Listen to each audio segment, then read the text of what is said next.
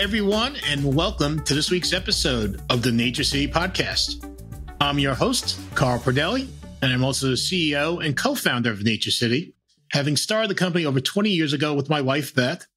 And since then, it's been our pleasure to have served over 500,000 customers by offering them the best supplements we can make. Today, we're going to be talking about why you should choose active folate instead of folic acid in supplements, a very important topic. In case you don't know, vitamin B9 is commonly known as folate. Folates are found in many foods, but most supplements contain a synthetic form of folate called folic acid. And although they're used interchangeably, folic acid is not the same as folate. Today, we're going to talk about why just about everyone should look for active folate, which is known as 5-methylfolate instead of folic acid in supplements. But before we get into that in more detail, let's quickly review a few of the reasons why you should even care about folate and why it's important to good health. Now, like many B vitamins, folate has many roles in the body. I'm not going to cover all of them. But some key examples like folate is very important for red cell formation and function.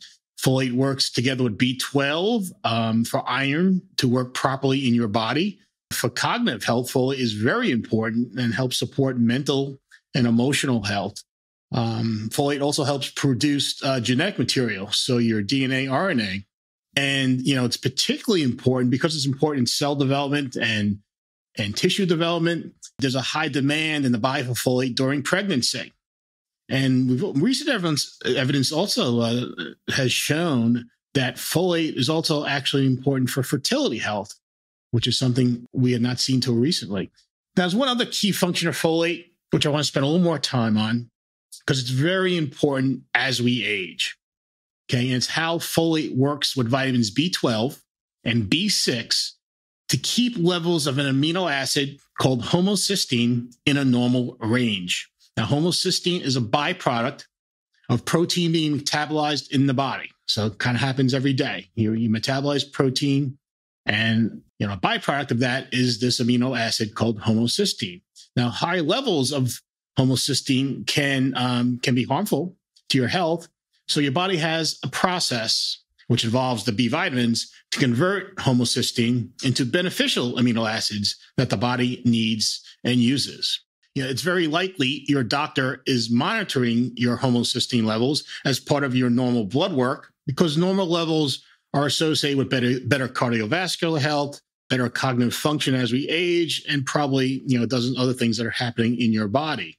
Now, there's been this debate of causation versus correlation. In other words, is homocysteine just an indicator of your health status, or is it a contributing factor? I think the evidence is pointing more towards it being a contributing factor, but some others might disagree with that. I think one thing all health professionals can agree on is we want to maintain homocysteine levels in a normal range, with a normal range considered to be less than 15 micromoles per liter.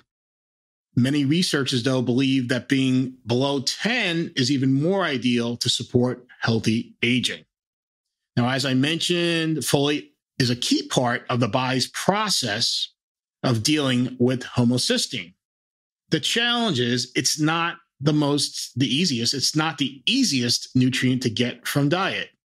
The recommended daily allowance for folate is 400 micrograms daily for adults. And unless you're getting 3 or 4 servings of vegetables like spinach, broccoli, kale, Brussels sprouts, or beans, which contain a lot of folate, you're likely coming up short. It's interesting. I bring lunch most days to work, and usually that includes a salad made with arugula.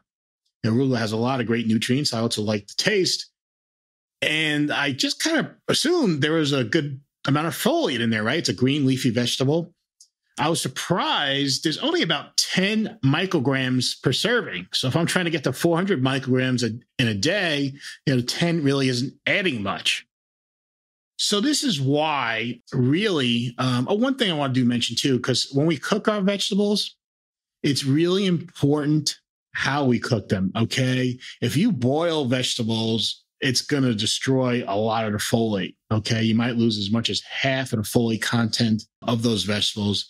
However, if you're just steaming your vegetables, which is, I think, preferred for a number of reasons, you certainly, you almost maintain all of the folate that's in the raw vegetable. So definitely choose a steaming over the boiling.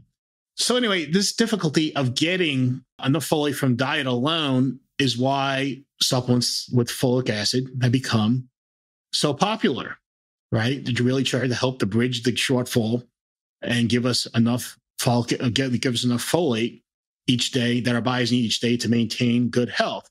However, this only addresses part of the challenge.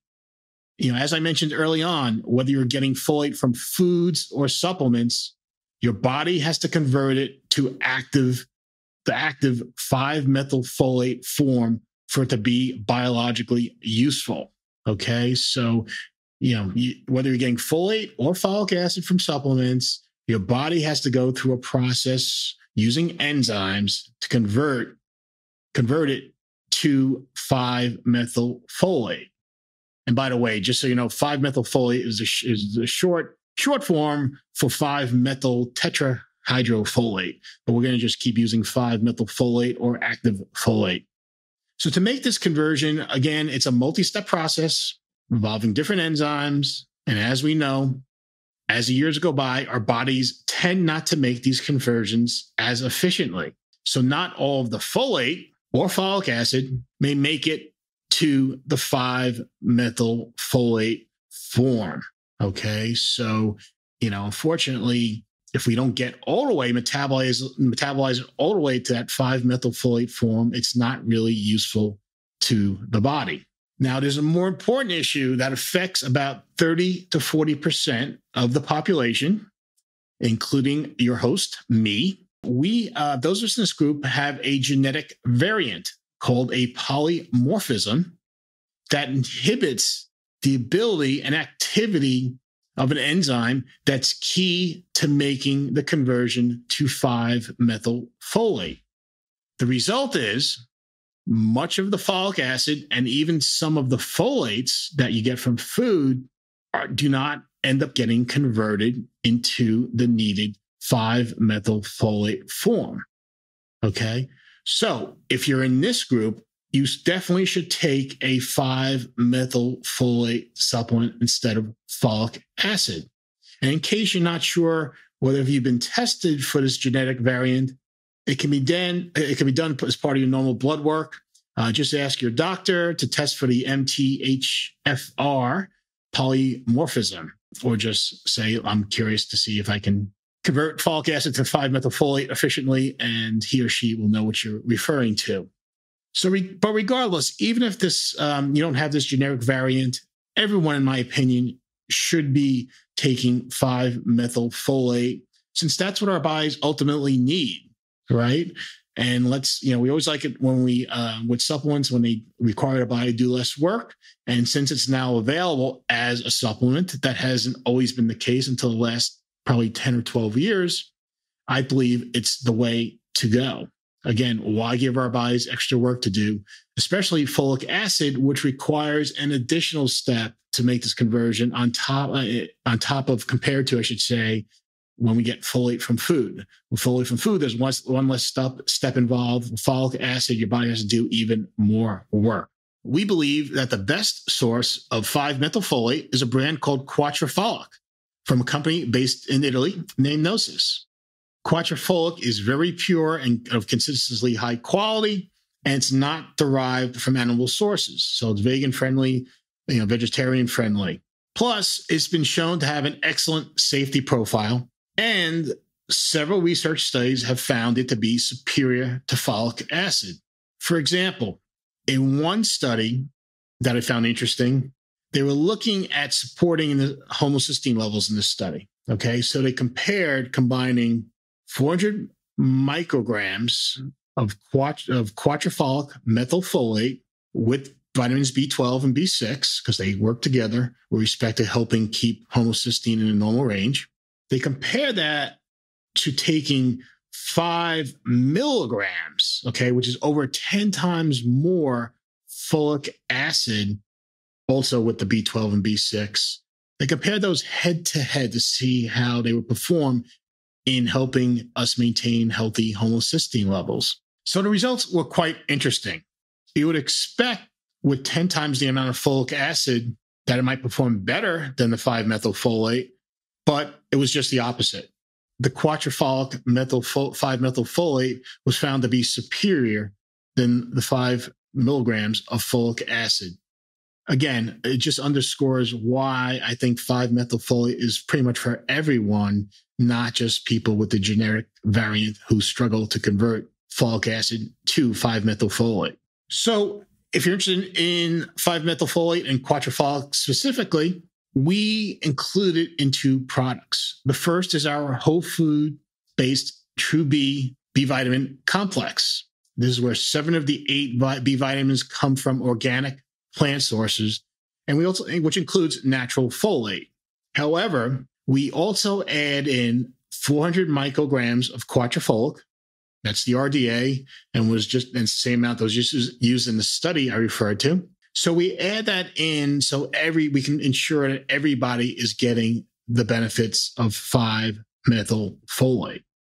Since vitamin B12, I said 7 of the 8 B vitamins are from plants. So we add some methylfolate, but we also fortify it with active B12. As you may know, B12 really isn't found in plants, so we can't have a plant-based B vitamin complex without fortifying it with, in this case, the active B12, which is called methylcobalamin. We also have a second product, which includes quatropholate 5-methylfolate, and it's our True Recall product, which is for cognitive health and focus.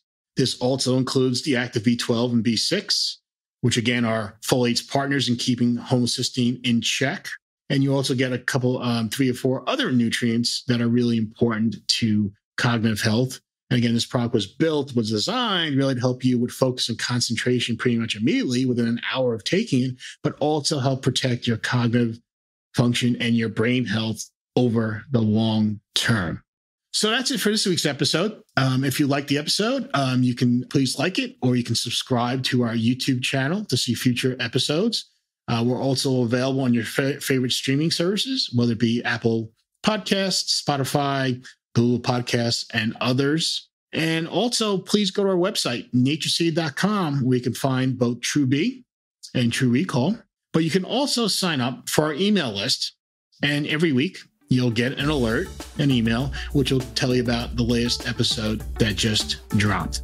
So this is Carl Pradelli, and I will see you next week.